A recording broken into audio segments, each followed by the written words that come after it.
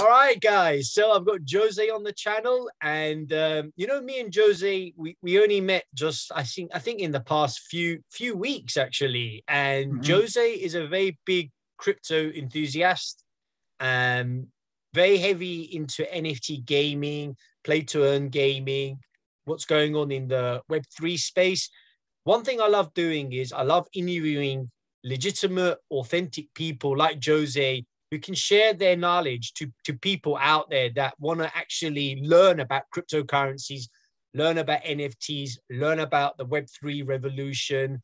And, this is just a down to earth interview. This is just purely a one-to-one interview, down to earth, sharing some knowledge, helping the community grow. And as you know, I'm on 32,000 followers and growing, pretty fast and keeping the gas on the pedal, like I say. And it's just great to get a community together to share their knowledge. And one first things first is I just want to say this is not financial advice or investment advice. This is just purely an educational video interview, sharing some of our knowledge. I'm just a guy off the internet to tell people about what cryptocurrencies are, what is NFTs, what is Web3. So take this as a learning part of your education, not any sort of financial advice, along with all my other video interviews I do. So, yeah, it's always important for me to share education and try to cut out the hype. That's kind of who I stand for. So, Jose, great to have you, mate. Thank you for having me here, Nas. I'm happy to contribute to your community. Great stuff. So we're talking about NFTs. We're talking about Web3. We're going to keep this short because obviously people's attention span sometimes can not last more than 20 minutes. So we're talking about NFTs, Web3. We're talking about the basics. We're talking about, what people can learn from it. So, I'm going to ask you sort of like 5 questions. We're going to go straight to the point. Keep it short and sweet so people can learn about this. And I just hope at the end of it, people will be like, yeah, I've learned something here in this video interview from Naz and Jose. So, Jose, tell us about yourself first before we go into the questions. All right. Again, thank you for having me here. I'm Jose Sanchez. I'm a Web3 founder. I'm a Solana developer. I am a Web3 enthusiast, a blockchain evangelist, a little bit of everything, even a Christian pastor, if you can say it.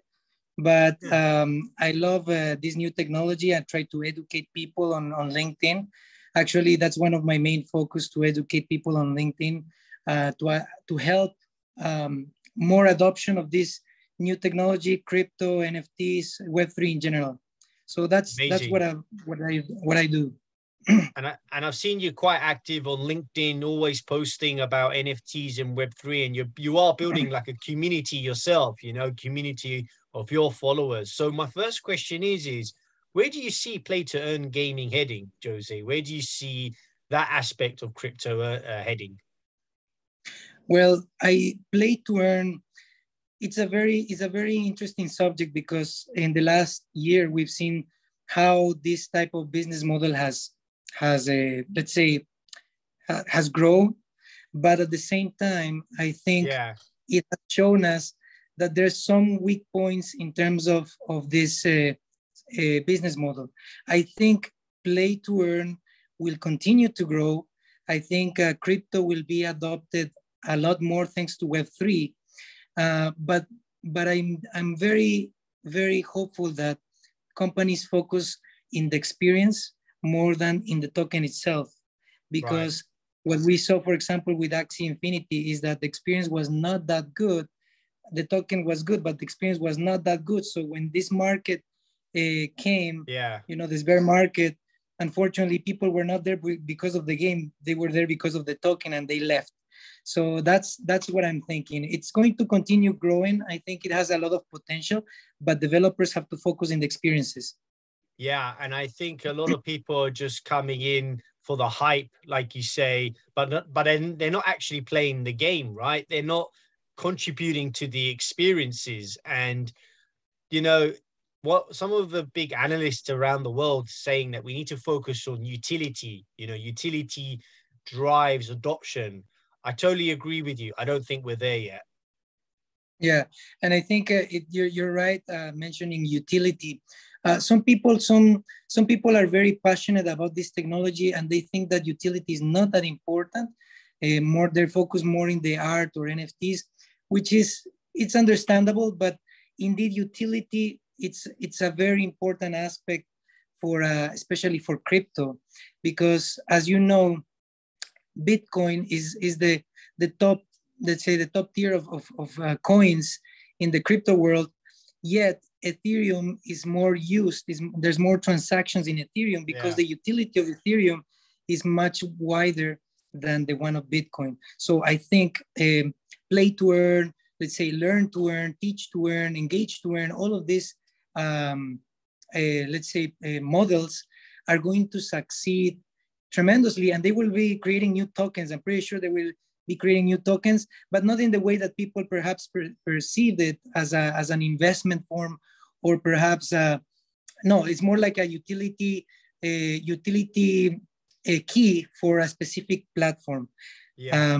For example, I saw a project recently that is they launched recently, and it's called HomeCube, and Okay. is this marketplace is HomeCube, HomeCube.io, and is a marketplace for designers and architects. You know, I'm really happy to see that what they do is that you are an architect, and you make your design an NFT, and then somebody can purchase the rights of your architecture as an NFT. And also the platform will help you if you're one of the buyers. It will help you to find, let's say, the materials, the all everything that has to do with the construction of that Wow. specific design. Yeah, so it's amazing, and they have their own token. So they will be launching very soon, but I think it's going to be based on the utility that they provide. Their token is going to be used in their platform. So that's what I think is going to play very good in the future. Wow, we can talk about that later. So tell us a bit, what is Web3 to my audience? How can you define a lot of, there's still, misinformation out there, and we still need to educate our community about this sort of, what is Web3 in your eyes, and how can you explain it to my audience in a simple way? Okay, sorry, to make it simple, Web3 is just the logical evolution of the internet, and this evolution will allow the community or users to have ownership on assets, ownership on their personal or privacy, let's say personal information or privacy, and also to be contributors to the economy of the internet. So Web3 is going to allow people to connect to other people, also to things, to material things, and also to places. Web3 is simply, if you make it more simple, is the internet. Web2 connected to the blockchain. That's what it is. So Right. blockchain technology is the one who's going to allow many things to happen in the space. So that's how I would summarize it. I hope it's easy to understand. I hope my audience sort of caught some of that. But the way I see Web3, it's like a rewarding economy, which we're moving from moving from this information age to now more community driven, more focused on rewarding you for your time, your effort, whether you're playing a game or you're learning something. This is being monetized in Web3, and now the community is getting something back rather than the Googles or the Facebooks.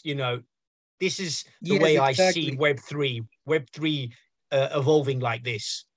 Yes, you mentioned something important, monetizing. So what was monetized? It was monetized before, but not by the people or the users, but it wasn't. By the it was platform. by the big giants. Yeah. Yeah, the big giants. So now it's gonna be. It can be not necessarily it's going to be, but it can be monetized by the user itself. A model that I was sharing a while ago in your previous question was engage to earn, and that's something that it's missing.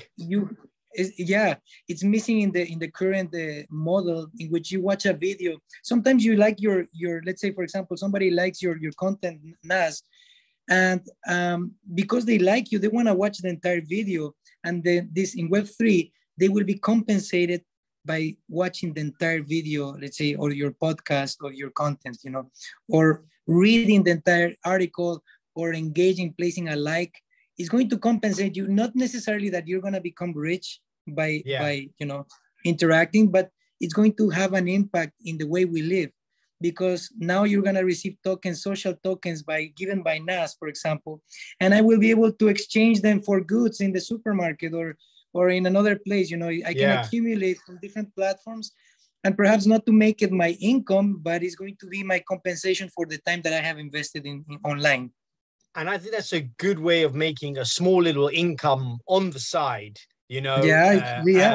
for helping you out, actually contribute and give your time to people. So where do you see NFTs? Tell us about NFTs, Jose.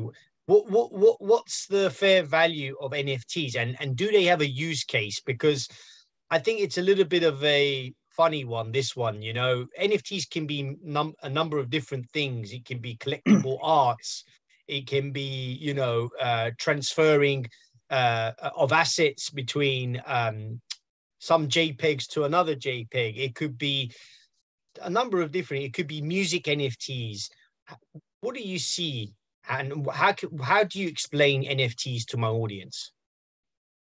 Well, if I want to explain NFTs, is just unique digital assets. They have as a uniqueness, they have a rarity, and they have some data that cannot be changed. For example, let's say a contract. I see in the future lawyers using NFTs for contracts, for contract signing, or like the documents. Recently, there was a purchase of a house in an NFT. So what they did is like they minted the picture of the house, and the persons who bought the NFT got the papers or the paperwork behind the house, the real property, the real asset. But what I've seen so far is just the tip of the iceberg. I really don't think that the value is yet there. As a member of a club, perhaps, because as we've seen with the Bored Ape Yacht Club, it's a membership of an elite club. But I don't see, as a regular person, I don't see the value that is going to. There's no utility. Yeah, exactly. There's no utility there. If I like it and I have the money, why not? But if I really don't like it. But even if I like it, why would I like to play a video game of monkeys? It doesn't make sense. It doesn't make sense. Yeah. Yeah. So I think for art, it's very useful, and I think that's the main use case for NFTs now. And in the future, is going to play a big role in music, in art, in paintings, like architects, for example, on design. All of that, I think, is going to have a good impact. And I see a very good, let's say, future and value for NFTs in art, collectibles as well. They're connected. Yeah. But memberships as well. But the way we are seeing it today as like $100,000 picture of something without any utility or any purpose behind it, just because somebody was so cool and then they gave it, or for example, what happened with Bored Ape Yacht Club is that they gave them for free, and they didn't say that. They gave them for free to artists, to celebrities, so they can showcase the NFT and make a perceived value of it as an elite picture, as an elite project. And that's how actually, they were clever, but I don't think there was real value for common people like you and me. I don't see it. So I think it's going to continue growing in a sense that not in as an investment for like the way we have seen it, but I see it more like, for example, PFPs for companies. Coca-Cola can launch their own PFP NFTs. They're really nice, collectible, and you will keep it forever because it's going to be your profile picture when you were working for Coca-Cola, for example. Yeah.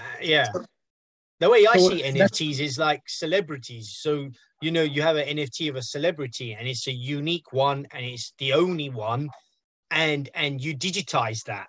And you digitize that into the platform, and you're the only holder of that piece. So say if you have an NFT of Muhammad Ali, right? And you digitize that, there's value to be driven there, because imagine, Muhammad Ali knocking out, the boxers, right? And I don't know some of his fights he's had. If you capture that into the only digitization of that moment, and you digitize that, I think there's some sort of value driven there from the celebrity, where the celebrity derives the value, drives it to the NFT, and you're the only holder of that NFT, and you might store that onto a chip, or to some sort of like unique a unique a holding or a gathering of that actual piece of NFT. Mm-hmm. Yeah, I agree with you there, but there's something that you have to notice. I think, for example, in the case of Muhammad Ali, I think it would drive value if Muhammad Ali today is the one minting the NFTs and selling them. That's right. Why? Because that's right. Yes. because yes. what happens. Yes. What happens is that there's a lot of footage that is already out there. Everybody can download it, but it's different if Muhammad Ali digitally sign it and mint it, and then you have a digital signature there made by him, and with a note, a special note that says "Thank you for buying this. This is today is my birthday." Whatever he wants to put there, coming from Muhammad Ali. That's what I think it would be very valuable, because remember what happened with Jack Dorsey's tweet. He sold it for $2 million, but then later on nobody wanted to buy it because. Indeed, well, anybody can just screenshot that tweet that he had. He didn't do anything special. He didn't add any note. He didn't put any effort to like add some data in that NFT. So basically, he bought it. He sold it for $2 million, and the one who bought it is trying to sell it, and I think he got offered $1,400. Right. Yeah. Unfortunately, So we'll keep it simple. We'll go back to the simple aspects for our community, because we don't want to go too technical, but that's good to hear. So how do you see Web3 growing in potential, especially with adoption and the way crypto is heading to in this space? That's a good question, because that's a good question. I think for crypto, Web3 is going to do for crypto a lot of work. Let's say Web3 is going to help crypto adoption. Why? Because as we mentioned, Bitcoin, Ethereum, there's many tokens. They're going to be able to, with Web3, they're going to be able to be transactable, easily. You will not be needing for a specific exchange just to go there and do some business to change your Bitcoin into fiat currency. But instead, I think Web3 is going to allow users to exchange any type of digital good with any type of crypto. That's what I see it. Of course, interoperability is very important in that sense, but we don't get into that technicality. What I think is very good. Web3 is going to help mass adoption of crypto in general. Okay. And many countries, like world countries, are going to be benefiting from this. Wow. Being able to receive your salary, or being able to be hired by a company in the US when you're in Uganda, and then being able to get paid, without any legality going there in between. That's what I see the value. The economy is growing.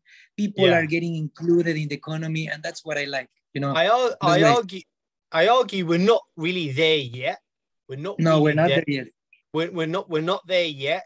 We're in the building blocks of it all, and I believe you and me, there's going to be more failures than success in the next. No, actually, yes. In the next few years, I think crypto will grow. Don't get me wrong, it will grow, but I think we're not just yet there yet. Would you agree? Yeah, actually, thank you for saying that, because I want to clarify for people who are watching. We are in a testing phase of Web3, early stage. So there's nothing really well developed yet in Web3. So it's very early. That's why it's a good time for developers to enter in the space. Fashion brands are looking for developers of their own blockchain. Yeah. They want to do their own blockchains. So we are early. So as you said, there's going to be many failures, but one thing will remain. If you're talking about crypto, Bitcoin will stay. Ethereum will stay. Solana will stay. I don't think they're going anywhere. And if there's new tokens or other tokens, I think they're going to be finding adoption if they provide a platform in Web3. That's what I think. Which is utility, basically. Utility. Yes. That's right. So my last question is where do you see the future of NFTs and Web3 going? Where do you see this space going in the next few years? How do you see the space growing? Well, I see, and for NFTs, I see many companies like Fortune 500 companies implementing NFTs just for fun and to enter into the trend, to experiment as well. I see many companies like with budget to do it, they're going to create experiences for users in Metaverse, and they're going to provide NFTs. There's actually, well, there's many projects on the making. I was contacted by an airline actually to develop these NFTs that they're going to use for their membership, the VIP membership clubs. So imagine they're adopting it. You know, big companies are adopting NFTs, and I think it's going to be continue growing and more in like an experimental phase. And while on the other hand, I think many companies are going to start developing more platforms and testing and see. We're going to see many failures, but at the same time, we're going to see many good experiments, many good projects coming up in the Web3 space. So that's what I see. NFTs are staying, crypto is staying, not the way people see it now, but they will be making an impact and a change in the way we live.